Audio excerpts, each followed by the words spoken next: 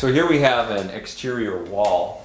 This particular area has a lot of scorpions underneath the rocks and in a cinder block wall on the outside. A lot of water, a lot of vines out there. What's happened is they're somehow infiltrating into the exterior wall. They're getting in underneath this dead space, underneath this marble slab, and behind the tub.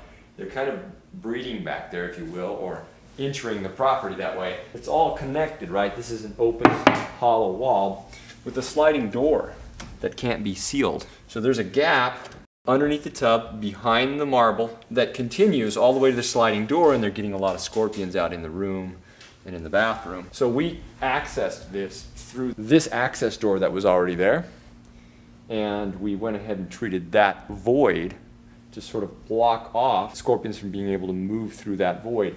The idea is to put insecticide back there that'll kill off the population.